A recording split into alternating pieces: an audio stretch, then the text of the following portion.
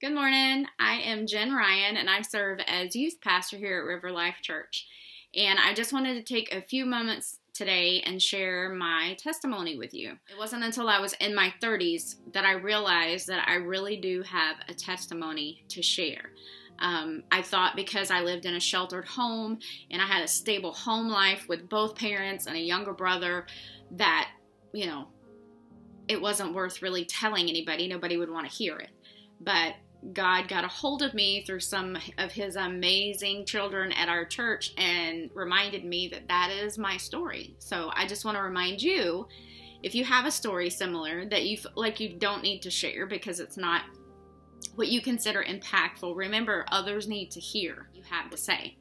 And you have had God moments through your lifetime. I was saved at the early age of 6 years old. My grandfather was a preacher, and he would go around preaching revivals back when we used to have those all the time. So my grandmother and he and my mom sang in a gospel group. So I've always been around church and singing and God my entire life. But when I was 6 years old, I felt God calling and pulling and tugging on my heart. And that was when I made the decision to follow him and not turn back.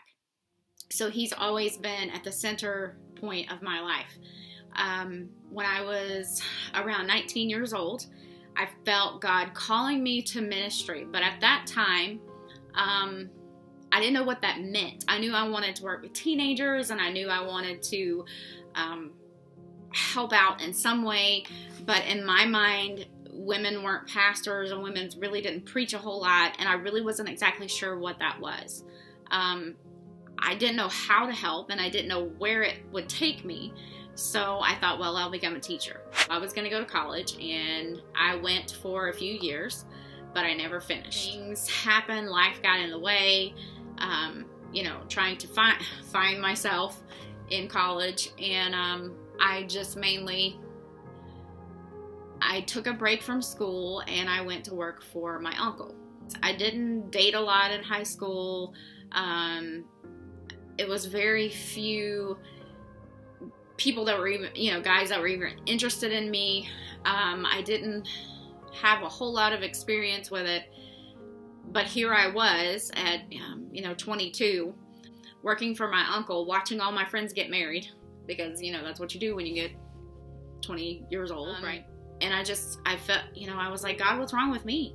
And I remember specifically praying for God to bring a person, the man that I was to marry, to me in my life, that I had a detailed list of the things that I would like for him to do, this and this and this and this and this, and he did all of those things and more.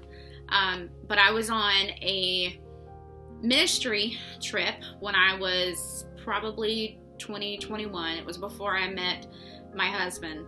I was on a ministry trip, and one of the young ladies that we were there at their church visiting, we were riding down the road going back to the church, and she said, "Are you not married?" And I said, "No, not even anybody in the picture." And she looked at me and she said, "It's coming, and when it does, it's going to be quick."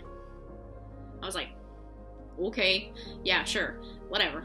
So, you don't want to be rude, but when people tell you that, you're kind of like, we'll see. I met my husband in September of 2002, and November 2003 we were married. So we were engaged within 6 months of us meeting each other, and we got married within a year and 2 months of meeting for the first time. So it was quick, but we've been together for 18 years and married 17. And I learned also in this whole time not to tell God that you're not going to do something, because I distinctly remember coming home from a shopping trip with my mom one week, and I said, you know what, I really don't like Georgia. I will never live in Georgia. I will never live in Florida. And I think God heard me, and he laughed, because my husband lived in Georgia and worked in Atlanta when we first met each other. So I spent my life living in Georgia, and I've spent the last 12 years of my life living in Florida. All of those shifts and moves have pushed me into what God called me to do in the first place. Throughout all this time of being married to my husband, who is an amazing man, and he's great, and becoming a mom, I felt like I had completely missed what God had called me to do. And there was a long period of time there that I felt like I completely failed God, and that, yes, he called me at one time, but there's no way he would still want me to do this. There's no way that God would want me to step out and take on helping teenagers, or being a youth pastor, because I did not want to put pastor to my name, because in my mind I was like, that's a whole nother level of responsibility, and I don't want to be wrong about that. I've done these different things, but I never felt like I was completely fulfilling what God was calling me to do. Yes, I was helping with these aspects, but that wasn't where God had called me to. And probably about 4 years ago, maybe 5, sitting here at River Life Church, I was listening to one of Pastor Tom's sermons, and God just quickened me. He was like, it's time. You need to do this. I have called you to do this. This is not something that you have, he forgot. So I remember sitting in service that day just bawling and going, okay, I don't know what this means. I had several meetings with Pastor Tom, talking to him, and, one thing led to another, and I ended up volunteering and helping out with the youth ministry, but I wasn't like a leader. I was just kind of on the sidelines. And I just knew. And the more I helped out, the more I knew I haven't missed it. That this was my opportunity to do what God had put on my heart, 20 plus years ago. And to me, that was huge, because so many of us walk through our life thinking, I missed it, or God can't use me, or why would anybody care what I have to say, or what I think, or, what God's done for me, because I've missed my opportunity. And if you are still breathing, if you're still taking in a breath, you still have a job to do and an opportunity to do the things that God has for you. And you haven't missed it yet. And that was something huge for me. I remember,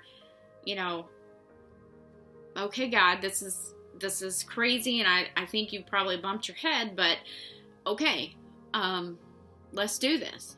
And I have seen in the last 5 years, I have seen God order things and put things together and put things in place that I never imagined would be in place. I wasn't really sure how Bob was going to take all of that, because, he was raised in a different background for me. So for me to go from his wife to a youth leader, a youth pastor, how would that affect it? And really, it has brought us closer together. It has strengthened our marriage. God has done things between the two of us that have drawn us closer to each other, to lean into each other, that I know that God has strengthened us as a family through all of this. And I'm just very, very thankful for that. I am thankful that, God ordered all of this, and I can look back at my life and see the things that I have struggled with, and see the things that I thought I missed it. I just wasn't ready for, thinking I had missed the calling that he put on my life, but I see where they were steps preparing me for where I am right now. I just give God the glory. I give him the praise, because without him, I wouldn't be here.